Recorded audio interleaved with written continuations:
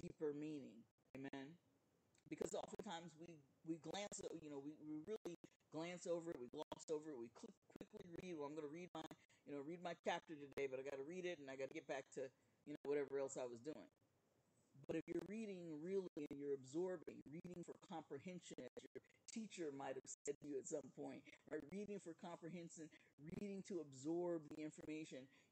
I don't ever walk away from reading the scriptures without learning something new, experiencing something on a deeper level each time. And Daniel is beginning to tell us here, and the angel, in fact, was telling him, shut up those words for a time. But there would be a time at the end when many shall run to and fro, and knowledge shall be increased.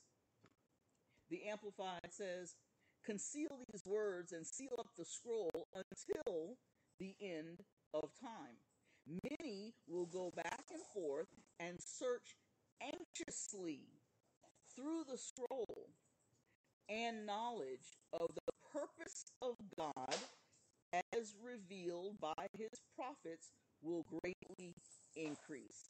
Again, the Amplified helps us to see the definitions of the Greek and Hebrew words, and we can see clearly we're not talking about learning a new skill.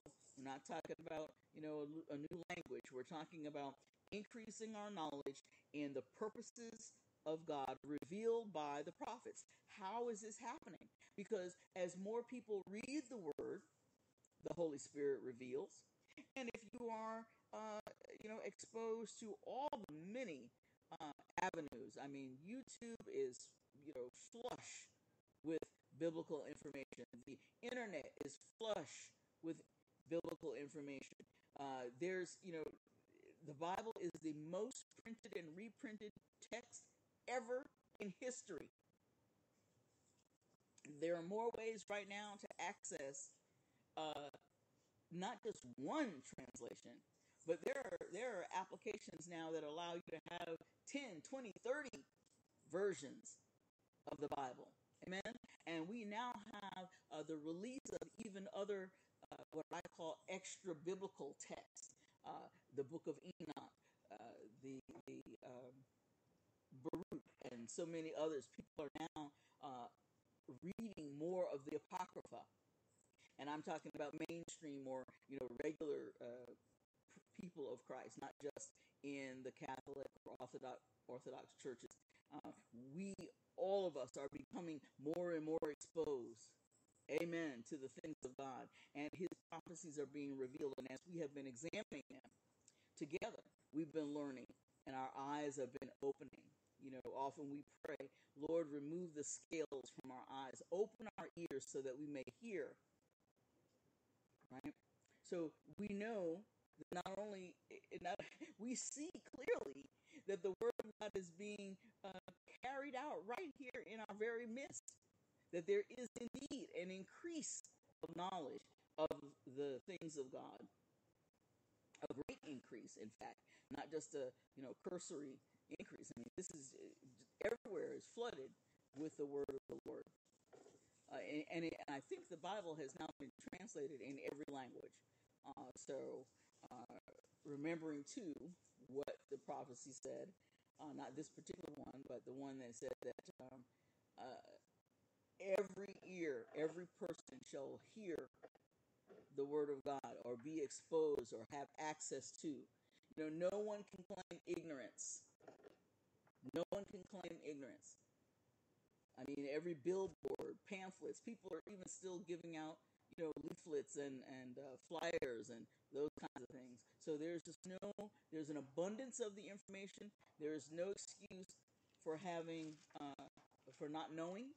And in fact, as I said before, I believe that this past year with COVID, things have been shut down. We were put into our homes just like Passover and said to do what when we were in our homes, just like the Israelites? Pray, watch, pray, and worship.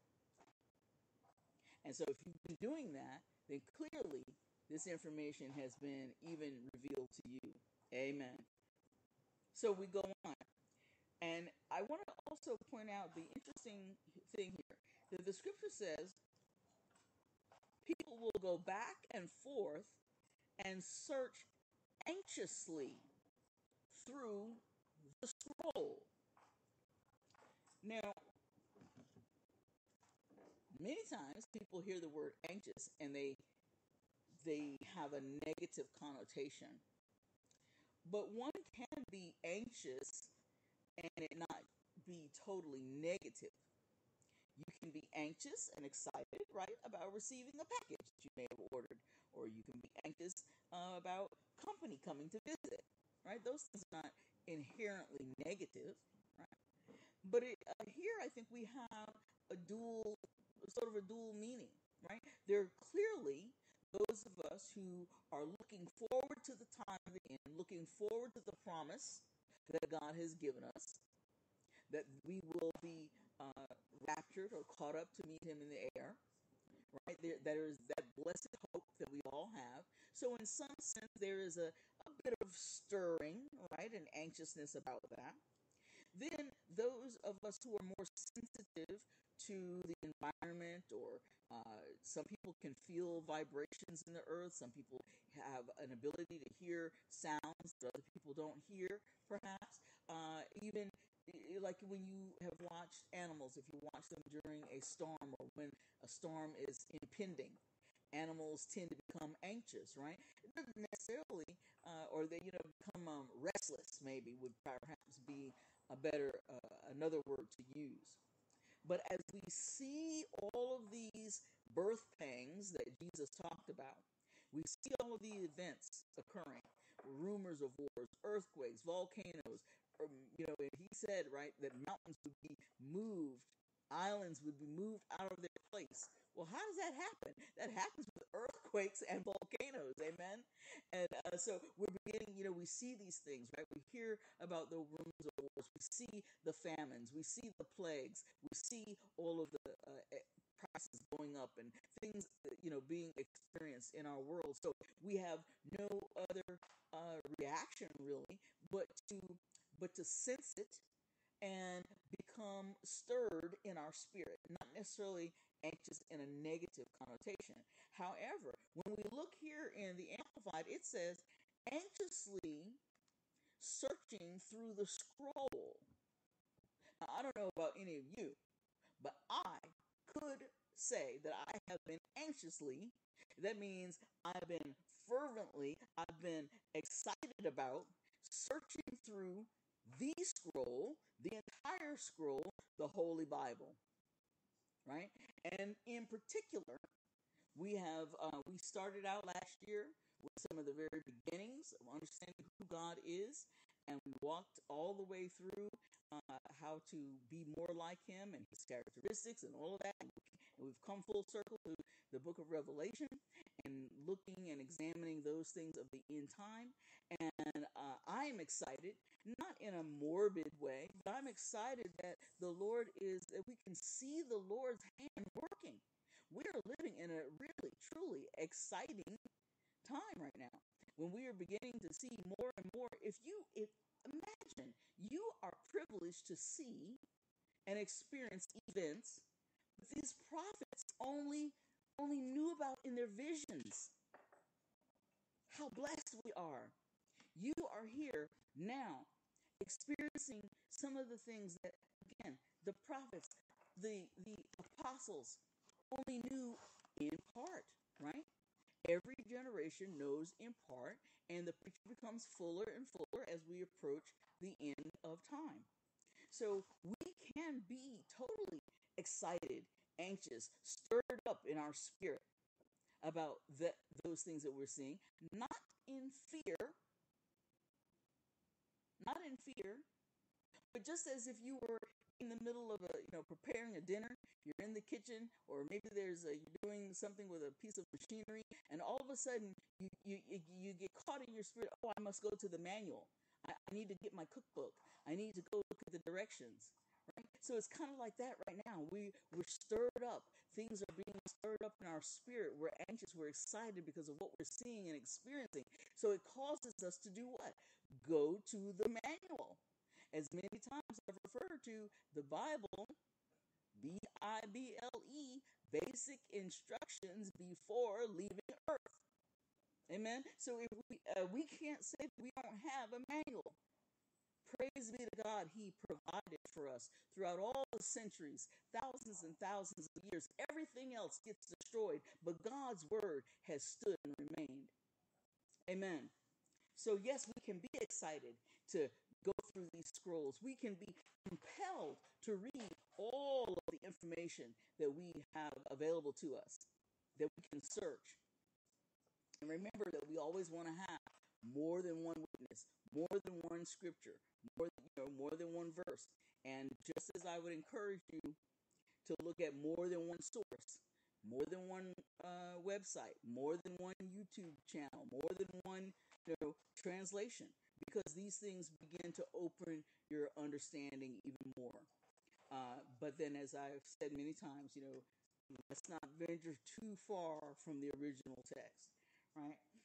The original text as we have it and understand it. So yes, anxious. And then there is that flip side. There are certainly those people who know, they know in their spirit, in their heart of hearts, in their very gut, that something different is happening in the world. And where else can they turn but the Word of God? Where else can they turn but the Word of God? No other resource, no other source but the Almighty God could provide the answers that people need today in all of the many complexities of life that we have now. He is our only source, and He's left us this history to try to learn and understand by the previous examples and His prophecies. Right? So clearly, those people who are anxious in the negative sense, who are worried, concerned, fretting, those people are seeking also, because they're seeking answers, which even further uh, compels us to share our testimony with anyone, anywhere, at any time who will listen. Because people are searching. People are searching. Unfortunately, they sometimes come to the Bible as their last source. But amen, they do come. And they come through us. We are remembering the word says that we letting our lives be a written epistle. Letting our lives be a letter. Letting our lives be an example. Letting our lives share the testimony of what God has done with us. How where we were once so low and depraved and lost, that how God has enriched our lives. We must share the story because people are searching. People are fearful. People are fretting. People are worried. People are scared. Those particularly who are not in the body of Christ. Amen. And so we go on. And Daniel says in verse 5, Then I, Daniel, looked, and behold, there stood other two, the one on this side of the bank of the river, and the other on that side of the bank of the river. And who is he talking about? Listen, and notice he said two, right? Two. So in verse 16 he says, And one said to the man clothed in linen, which was upon the waters of the river, How long shall it be to the end of these wonders? And I heard the man clothed in linen, which was upon the waters of the river, when he held up his right hand and his left hand unto heaven, and swear by him that liveth forever. So he's swearing by who? The Almighty God that liveth forever. That it shall be for a time, times, and half a time. Now recalling, time, and half a times is a year, and another year and a half. So time, and half a times. What does that equate to? 1,260 days, 42 months, 3.5 years.